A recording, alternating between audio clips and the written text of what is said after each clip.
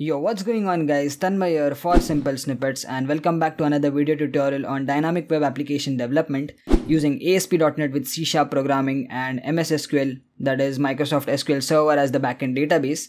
And if you followed this course so far, we've come pretty far enough. In fact, last few tutorials left in this entire course, after which we will completely develop our e-library management system which we've been developing over this entire course. If you've missed any of the tutorial, I'll drop the link in the video description of this entire playlist. You can also see a card on the top right corner.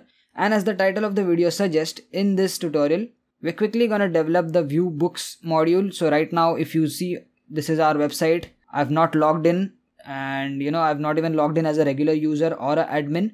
But if I click on view books, right now I'm getting a blank page.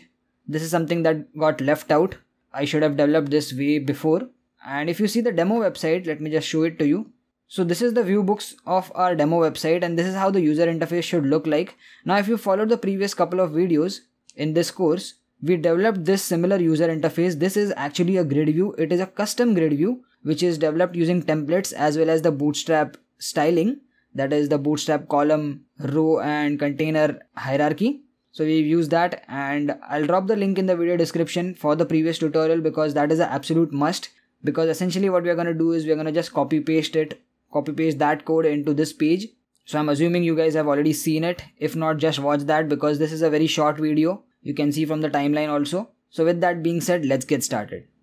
If you're new to my channel, my name is Tanmay Sakpal and I do a lot of computer science and information technology video tutorials like computer programming, development, technology talks and a lot more on this channel. So if that's something you're interested into, then definitely subscribe and turn on the notifications to get the latest updates and never miss out on such important topics. Okay, so as you can see, we have a blank page. This is a view books page and this view books module is for everyone. So you don't have to register as a user. So let's say for example, this library is in your locality and you haven't yet registered, but you see that this library has their website. This is that website. And you're just like, okay, let's see what this website is. We just want to check out which books this library has. So in that case, you don't have to actually register as a user, right? So this view books module is open for everyone. Even a regular admin can see all the books. Even a member can see all the books. Even a non-member can see all the books. So that's why we do not need any registration or any sign up before this link gets enabled. And that's the whole idea. So what we can do is let's first log in as admin. We've already done the login parts in the previous tutorials. So when I log in and in the previous tutorial, we did the book inventory module. So if I click on it, this is that entire user interface that we want exactly in the view books also, right? So let's go to the coding part. So going to the coding part, currently on the view books, you can see we have drag and drop a grid view, but it is not visible over here because we are not populating it with any data. So that's why it is not visible. But just go to the book inventory that we've already designed. And you can see this is that entire designing part. If you go into the designing aspect, if you scroll down, this is the entire grid view. This is the SQL data source. This is the book inventory list. So we basically want this complete module. In fact, this complete division. So what I'll do is I'll just minimize this. I'll just copy this entire module. I'll come to the view books in the source in this hierarchy. Let's actually go to the admin book inventory. Let me just expand this.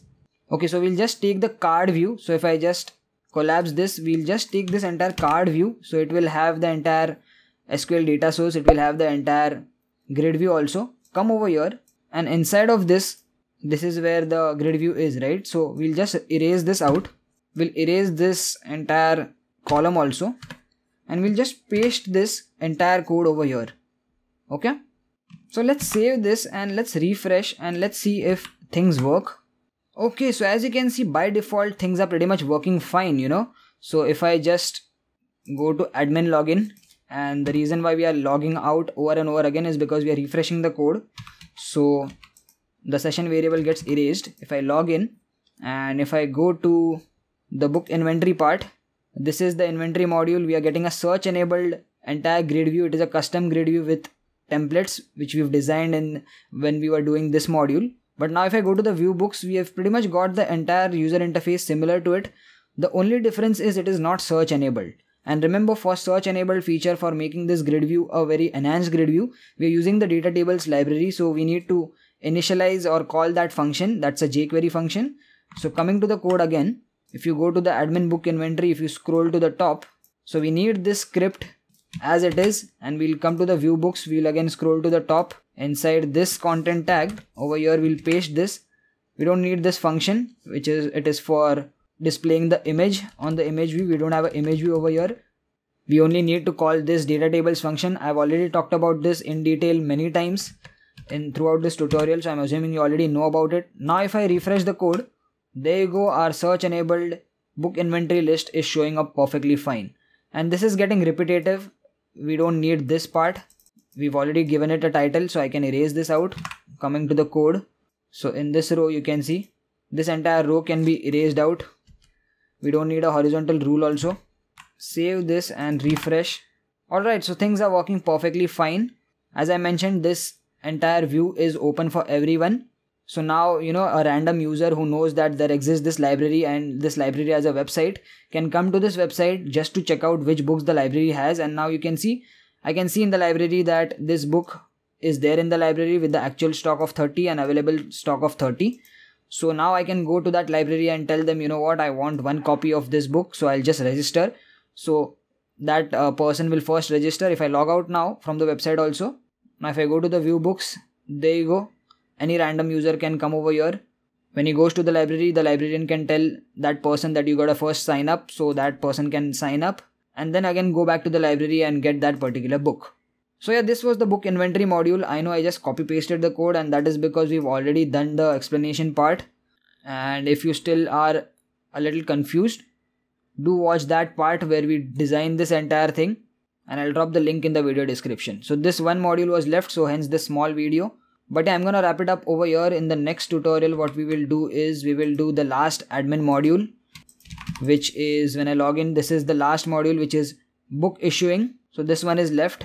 We are only left now with the book issuing module, wherein a member will come to the library with a request for a particular book. The librarian will check that book. The librarian will enter the ID and book ID. He or she will click on go, and the member and book name will come over here, and then the librarian will initiate the start date and end date and issue the book. Okay, so this book issuing is where a member will come to the library and get a particular book, get issued a particular book with the particular start date and end date.